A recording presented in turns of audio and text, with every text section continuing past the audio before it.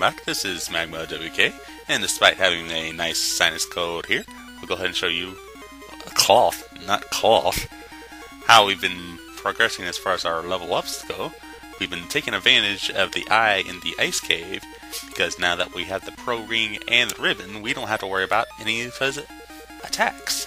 And obviously his melee isn't going to do much to us. So, progressing through level 30 through 35, I've got decent level ups, but I wish they were a little bit better, but go ahead and show you the stats anyway here. Nice way to level up, gives you 3,200 experience for each run, and you can usually 1 or 2 round him at this level. So let's go ahead to our main plot point, shall we? And over here we find our tower here. Our tower located in the desert, as shown by the map, is one of the 2 places we haven't visited yet. So let's go ahead and find a place to land this airship. And down we go. And heading over to the tower, we shall face some very strong monsters if you're not careful, including this Tyrannosaurus Rex, who's actually the weaker of some of the strong monsters you'll see here, including some Ankylosaurus. But wait, we can't get in. What's wrong with this? No, the cube won't do it.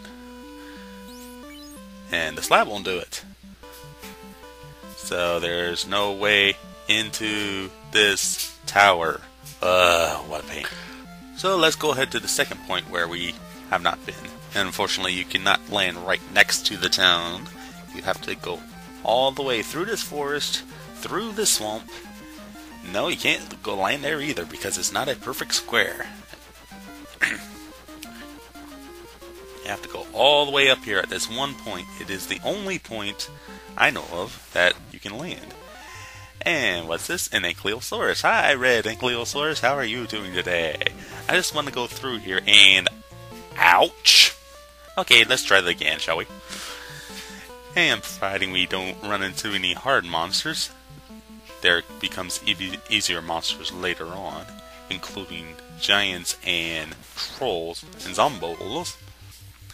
So they're real easy to beat and nice experience if you want to level up on the way. And we'll finally get to the town of, they call it Lefein something. Anyways, okay, there's a Tyrannosaurus Rex, but what do you expect? It's Final Fantasy. And up here we find a strange guy in a robe here. Wait a minute. Doompa-dy Doo, I've got a perfect puzzle for you. Doompa-dy Dee. If you are wise, you'll listen to me. What do you get when you can't speak Lefeinish? You get information that you can't not dish. You walk around and speaking all day, and all they have to say is loompa, loompa, loompa, loompa. That's right, folks. They have nothing to say but loompa. And that slab's going to be very important there. Loompa, Doompa-dy Doo, I've got another puzzle for you. Oompa, loompa, Doompa-dy. If you are wise, you'll listen to me. Why can't I learn the spell of nuke? Doompa-dy Doo. So yeah, we basically went here for nothing. But wait a minute. There's somebody who knows Lefeinish. I know, let's go back to Melmond. There was this guy who called himself, oh yeah. What was his name again? Dr. Looney, Dr. Zuni, Dr. Uno, Dr. Ooh, that's it. And there he is right there, checking out the graveyard. And with that slab, we shall learn Lefeinish. And what he does is basically he just takes this slab from us, and now we can speak to our Lefein people, hopefully. Doompa-dy Doo. And back to the town of Lefein we go here, where we found out our Lefeinish friends here are descendants of the Sky Warriors, who are the predecessors of the Light Warriors. unfortunately, 400 years ago, Tiamat showed up and decided to wreak havoc on their floating castle. And unfortunately for the Sky Warriors, they did not win. So now Tiamat has control of the floating castle and the air orb, or wind orb, however you want to look at it there. And you can go ahead and read the rest of the information here as it goes along.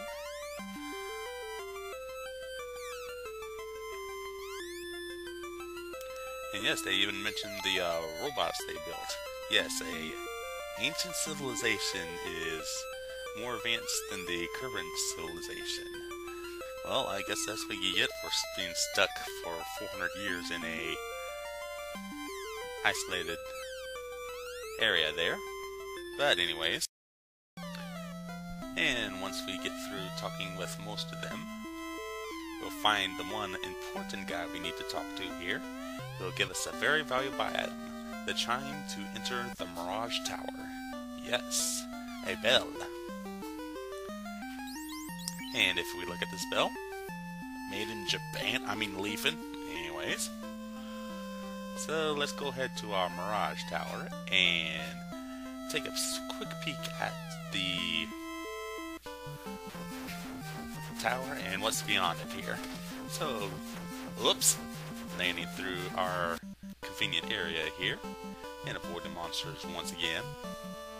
You can find out. And we go. And this is probably the easiest level in the castle you'll ever have to deal with.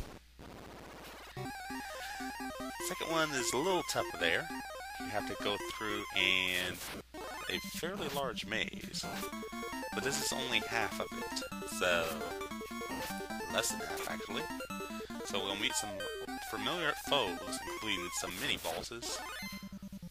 The wizards and mummies. A lot of undead here.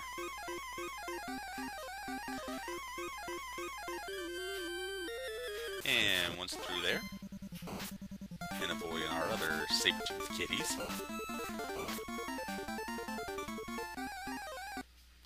We'll finally get to the robot here, who has some valuable information from us.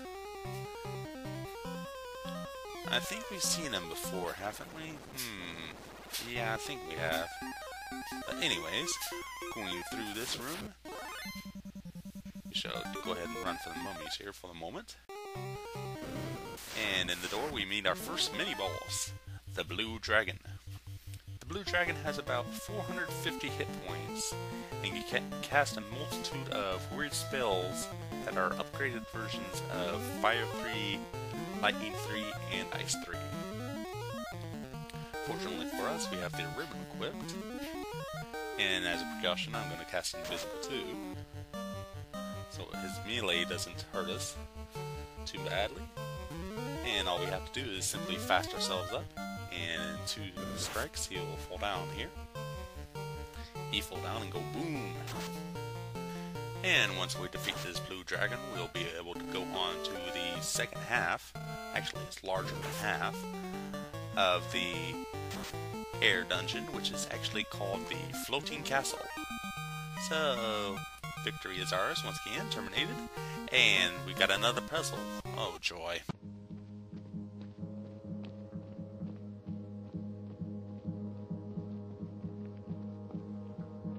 Oompa loompa Doompa-dy Doo, I've got another puzzle for you. And join us next time when we explore this high-tech tower and defeat our final elemental opponent, the Air Fiend, Wind Fiend, Tiamat. Magma WK signing off. Stay tuned. No, that isn't relevant in any way.